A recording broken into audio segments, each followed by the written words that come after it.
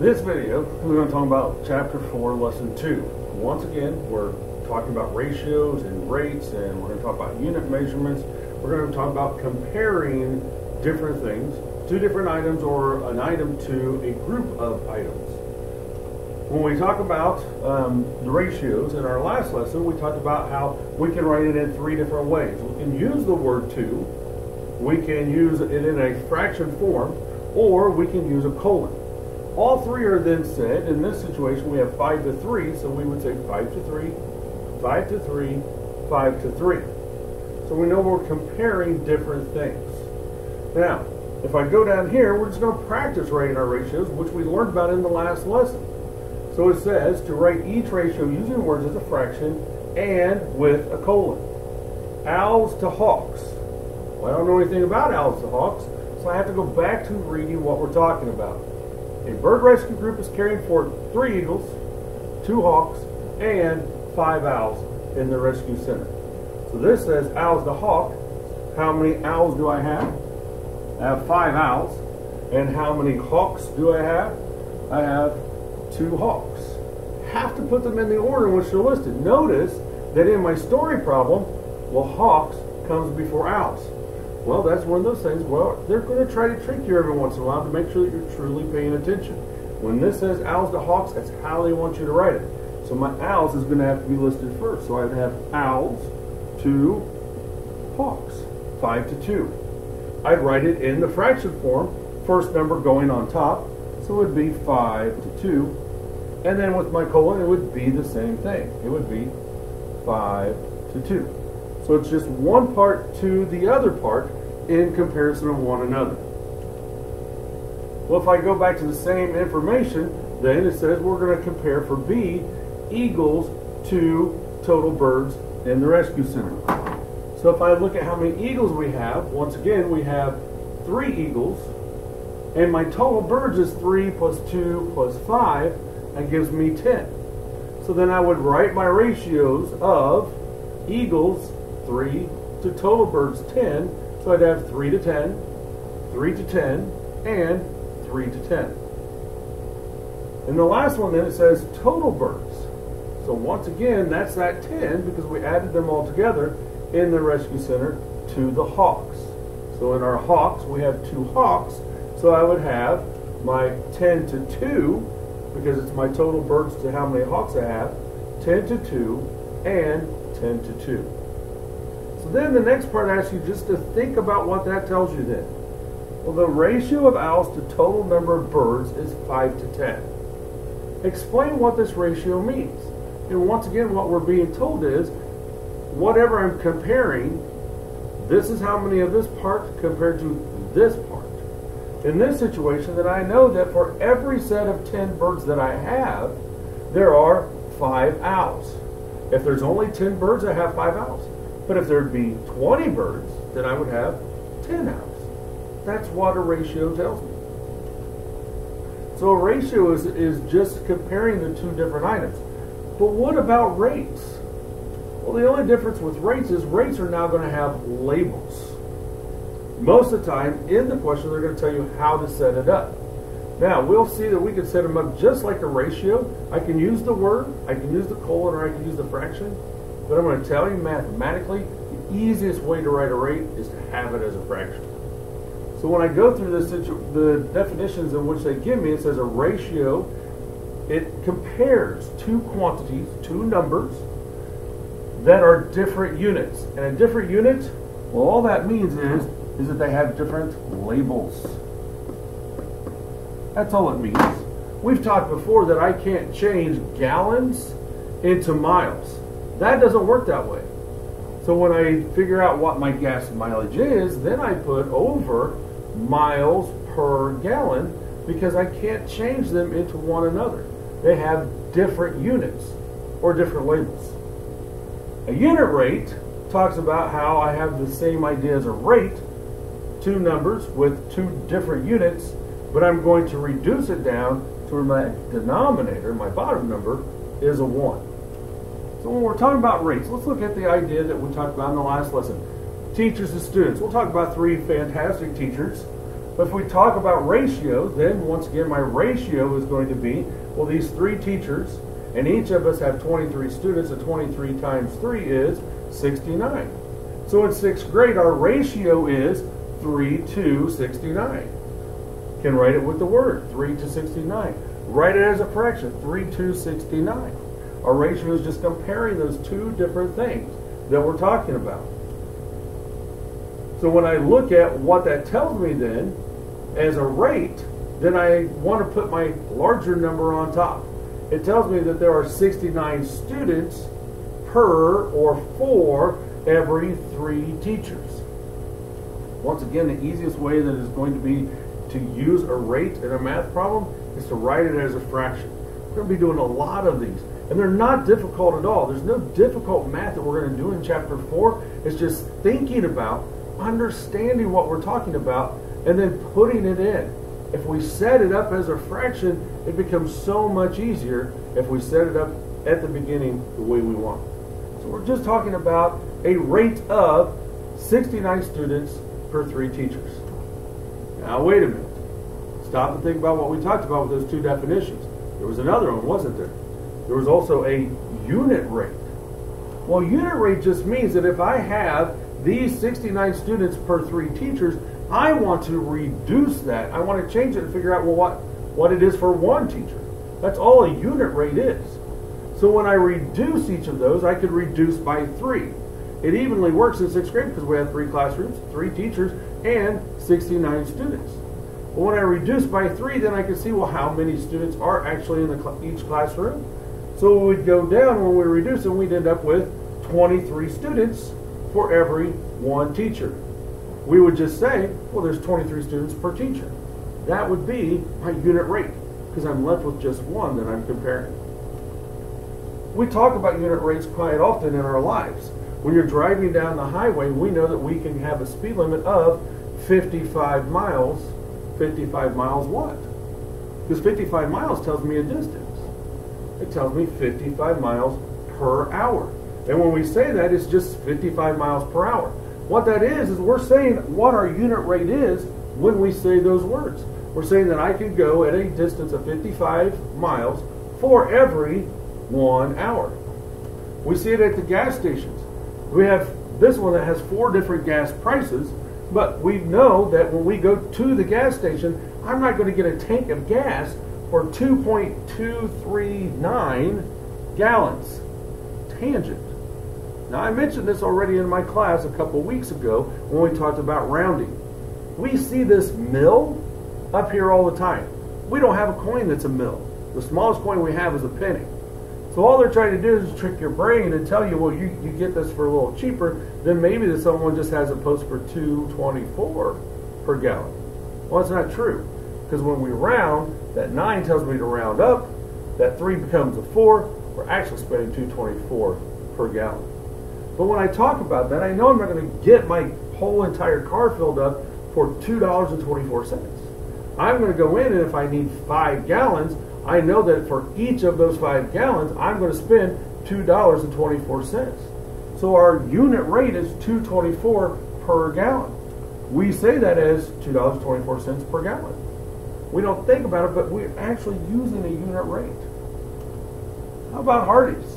If you notice, Hardee's has this deal going on right now where you can get a whole meal for $5. Well, if I talk about a unit rate, then I'm talking about $5 per meal. 1 meal would be $5. If you have 3 people in your family and you each get a meal, then you would be spending a total of $15. $15 for 3 meals, that would be my ratio. My rate, or that would be my rate, and then when I reduce it, then I know I'm only spending $5 per meal. So when we talk about these definitions, the definitions are not designed to be difficult. The rates are, well, I use my totals that are there. I know that they have different units. They can't be reduced into one another. I'm going to use my labels. I'm good with that. My unit rate just means I'm going to start with or reduce down to where I only have 1 item. Let's look at what this is telling us. We have this chart then. It talks about veggie burgers, gross, and they are $4 a piece, and we want to figure out what these different values are. Think about the last assignment. The last assignment had something very similar to this. And if you can remember how we did this, then you're good to go. Now, please keep up and take your notes in your book, because this is what you're going to look back on as you do your homework. So we looked at, well, if I know that I have a unit rate, because my bottom number is a 1, and it's $4 for every 1 that I buy, and then I want to figure out how much 2 costs, well, that's when we talked about, well, I have to multiply each of those by 2, and that's when it's done. So then, when I look at the next one, well, I'm going to 3, and this one up here shows me that I'm multiplying by a 3, so I have to multiply the bottom by what? A 3. And then my next one, I'm going to buy another one, so there's 4. And if I multiply my bottom by 4, then I have to multiply my top by 4. So then I'm going to go one more, and there's nothing there. Well, one more over just means I'm now going to be multiplying by 5s. So let's fill this in. If I know that I'm spending, or going to buy 2 of them, then I'm only going to spend 8. Because 1 times 2 is 2. 4 times 2 is 8. And then I do the same thing with my 3s. So 1 times 3 is 3. And 4 times 3 is 12. Then I go to my 4s. 1 times 4 is 4. And therefore 4 times 4 is 16. And then on my last one, I'm going to take my 1, and I'm now going to buy 5, so I multiply 1 times 5, which is my 5. And 4 times 5, which tells me it's 20. So what does the bottom information ask me? Well, if I have my chart filled out, then I can answer all sorts of questions. Well, the table shows that 5 veggie burgers costs $20. So the rate that gives the cost for 5 veggie burgers is 20 to 5, because it asks for a rate. So I have $20 for every 5 burgers. Or I could write it as 20 to 5. Or I could write it as 20 to 5. Those are my rates. Well, if it says, well, what is the unit rate? It takes us all the way back to the very beginning, where 1 is my denominator. I'm only buying 1 veggie burger. When I look at the next one, it says the rate that gives the cost of 3 veggie burgers then. So the rate, once again, would be, from the chart, my $12 per 3 veggie burgers. You can write it in with the word 2 or with the colon, but it can be shown as the fraction as well. The rate that gives the cost of the 4 veggie burgers, then that's 16 to 4, which we got from the chart above. Well, explain why the ratio of $4 for 1 burger is a unit rate. So what is required to have a unit rate? Well, I know it's a unit rate because it tells us that for every 1 item, that's my denominator, what we're spending, the cost is up above. It's a unit rate because the 1 is in the denominator. I know what I'm spending for my 1 item. So then I'm going to think about what that chart is showing me. Explain the pattern. And there are many patterns that we can see in our ratio rate charts. When I look at it, then I can see that for every even increase that I have by 1 item, then I'm increasing by $4 in the other column. So there's a constant pattern. 1, 2, 3, 4, 5. And then I go by my 4s. 4, 8, 12, 16, 20. There's a constant pattern. And it would stay steady no matter how many that I bought. So when we talk about ratio and rates, once again, ratio is just comparing 2 different numbers. And when I write them, I can write them in one of these 3 different ways. When I talk about rates then, I'm comparing 2 items also, but they have labels, and labels that are not alike. Here I have 300 miles per 5 hours for my journey. My unit rate then is when I'm going to reduce those values to where I have 1 as my denominator. So if I went on a journey that was 300 miles away, it took me 5 hours to get there, let's say to my parents down in Tennessee, then I could say, well, I went an average of 60 miles per hour. Per hour just means 1 hour. That would be my unit rate. So I think you got it, right? We're good to go? Well, then let's take our notes, write down our problems, work through it. Should be a very simple assignment, and you should have extra time to work on your MobyMax. So we have write the ratio of the number of red bars to blue stars. So my red bars, I have 1, 2, 3. That's going to be my first number. How do I know it's my first number? Because it says red bars, 2 blue stars. So my bottom number, columns of 2, 4, 6, 8. So my ratio is just simply 3 to 8. Write the ratio in 2 different ways. So if I write my ratio in 2 different ways and they give me 1, then I need to show it in the other 2 ways that are left. This uses the word 2, so I'm going to use the colon, 8 to 16, and I'm going to use the fraction, 8 to 16. This one sets it up as a fraction of 4 to 24, so I'm going to then write with the word 4 to 24, and then I'd also write with the colon 4 to 24. This one therefore has the colon of 1 to 3, so I'm going to use the word 1 to 3, and then I'm going to use the fraction 1 to 3. You go ahead and do number 5.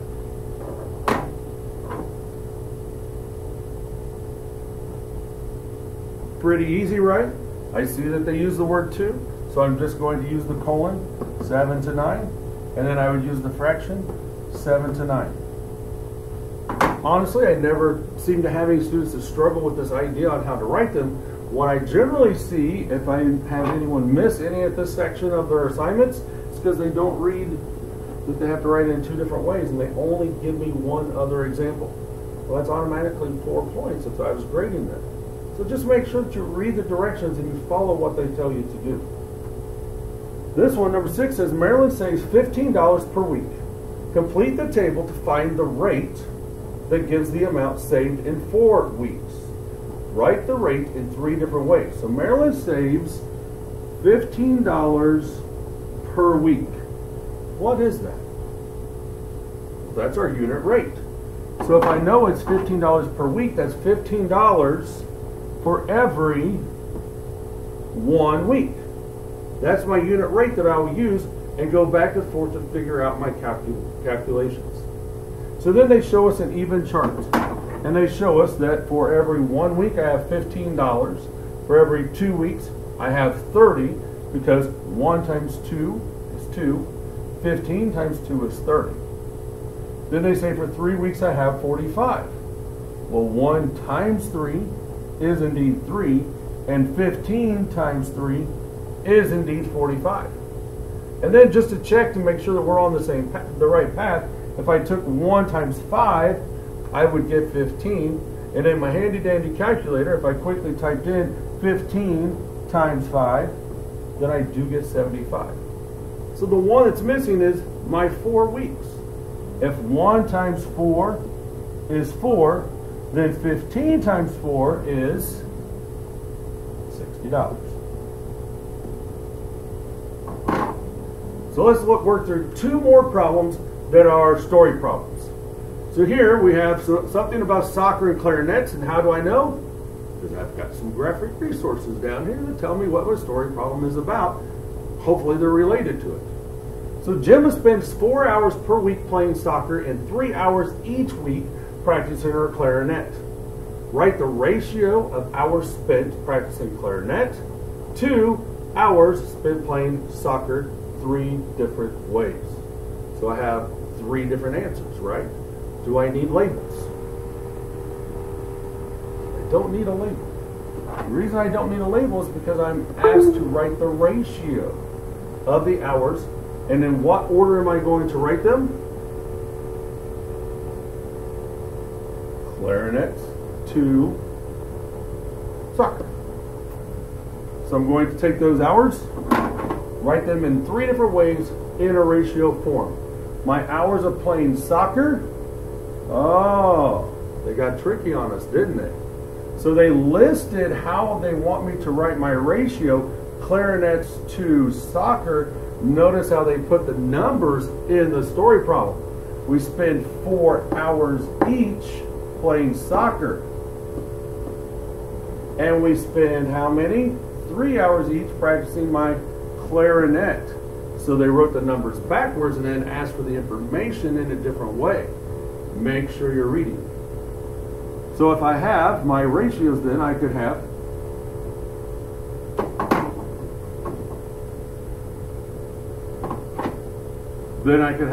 clarinets to soccer. I'd have 3 to 4, 3 to 4, and 3 to 4. Looking at one more story problem and how we would work through it. This one is talking about some kind of game system. Well, it says Randall bought 2 game controllers at Electronics Plus for $36. Okay, so there's our 2 game controllers. What is the unit rate for the controller at Electronics Plus? Well, if I know that I have 2 of them and I spent $36, well, we've done all of these where we had the unit rate given to me. So what am I going to do to get my unit rate? Well, if I remember, my unit rate has to have a denominator of 1. Well, we've talked about making equivalent fractions and how to change fractions. Well, what would I do to my 2 to get my 1? I just reduce by 2. And 2 goes into 2 once, so therefore 2 goes into 36 18 times. So my unit rate for my controllers would be 18 to 1. Truly a pretty simple concept to understand, comparing. Now that goes back once again to chapter 4, lesson 1. Should be pretty easy to do. My rates, we talk about rates all the time in our lives, even though sometimes we don't realize it. We've heard mom and dad talking about miles per hour and the speed limit and how much gas is going to cost and those type of things, and comparing those type of things. So when we talk about rates, we're comparing 2 things that are not the same item. They don't have the same label. And I figure out what their totals are. Or if I talk about unit rates, then I just reduce it down to per hour. In school, you have 6 subjects per school day. 1 school day. We go through 6 different subjects. Pretty easy to understand if we follow along and make sure we pay attention. As you're doing your work, if you do have any questions, please come and ask while I'm working with those students in the back. Or those of you who do get it and you finish early, you may feel free to help someone else in the class, as long as you're truly helping them and giving them some points.